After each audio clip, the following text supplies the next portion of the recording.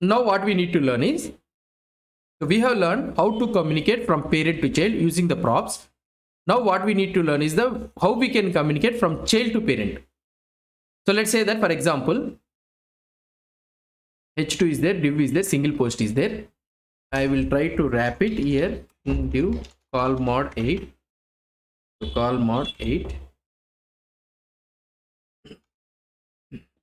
So in this one I will try to,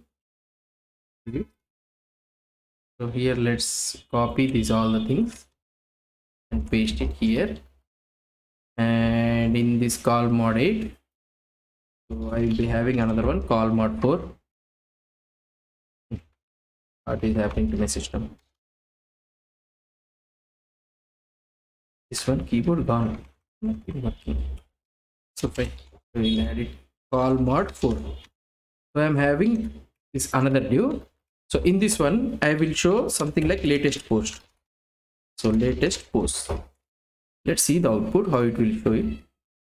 Yeah, here I am able to show the latest post. So here we are able to see all the post data, and here latest post. So let's try to use the same post data only. Okay, so here I am having one UL. So this one is one class. So these are all bootstrap classes, list group, and I'm having one li.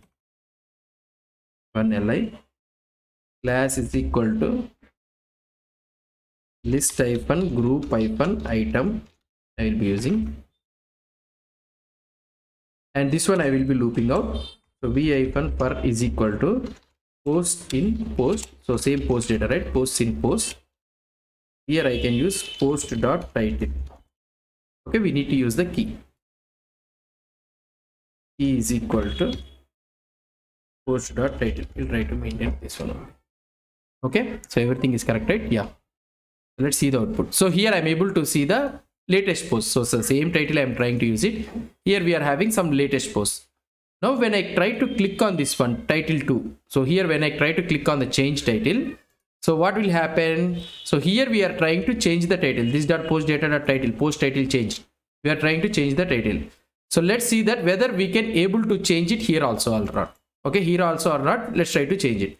So if you try to click on this one, so here it is also changing. Okay, if you try to observe, that means when you are trying to able to change it here, somehow we are able to understand that in the child component, so when we are trying to change the title, in the parent component also, this title is getting changed. So this one is added in the parent component, right? This post data.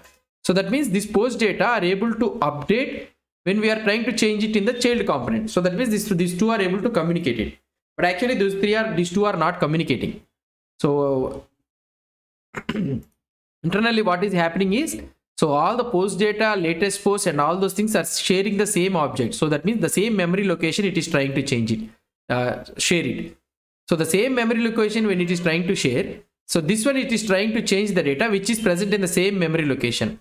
Now this latest post is also using the object which is present in the same memory location. So that is the reason this one is also getting changed. So we have discussed in the JavaScript reference data types, how the reference data types actually works. So in that one object, so it will share the same memory location. Whoever changes the data, automatically everywhere it will change it. So that is the concept I am trying to tell you here.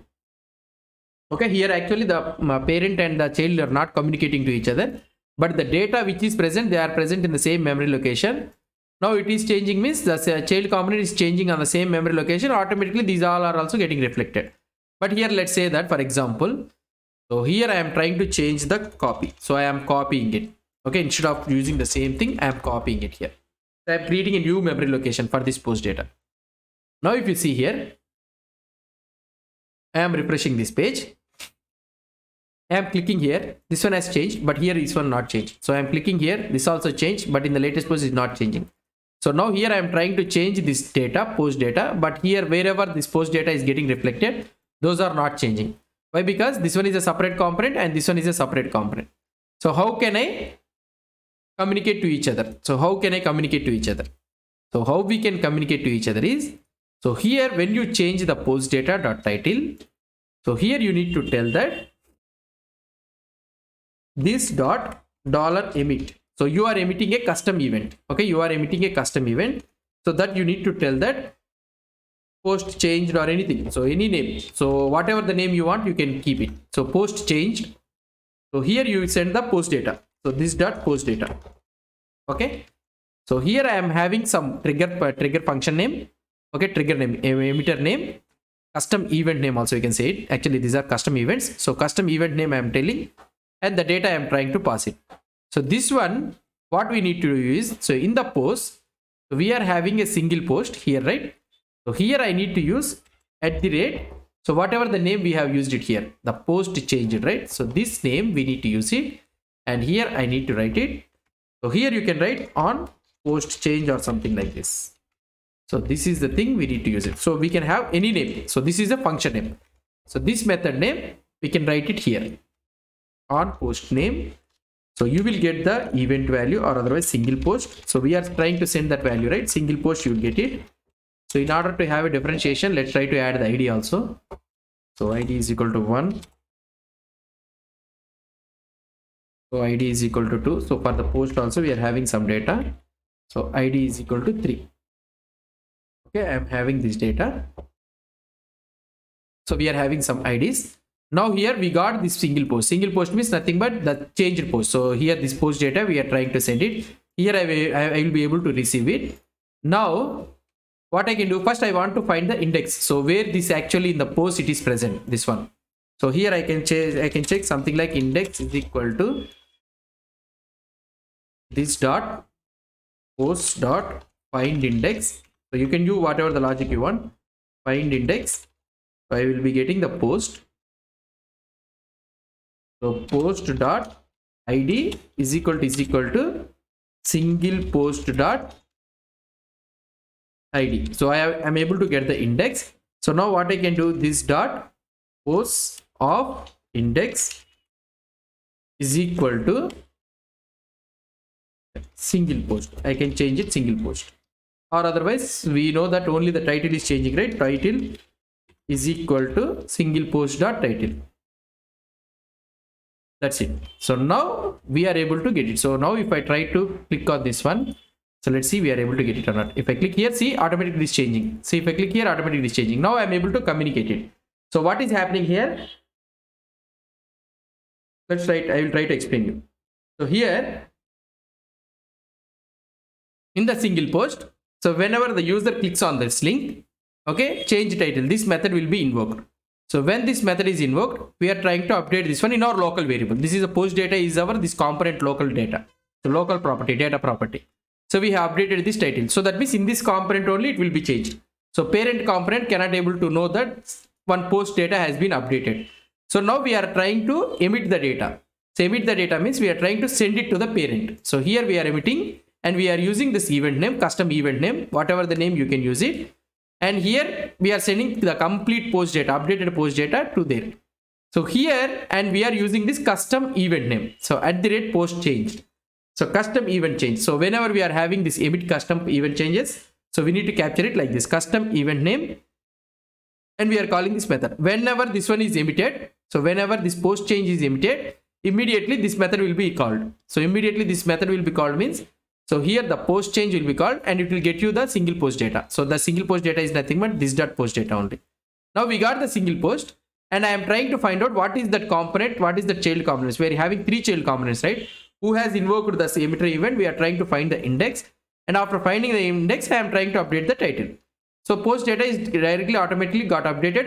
Again, it will be re-rendered. Single post is all latest post will be re-rendered again. So this is how we can communicate from the parent, from the child to the parent using the custom events. So here this is the events you will be having. So here this is the events you are having, right? So @click, these are all the default events. So these are all default events you will be having. So we can also emit custom events. Okay, so these are all what we are trying to use it is a custom event. Some event like this we are using. So these are called as a custom events. This is how we will be using the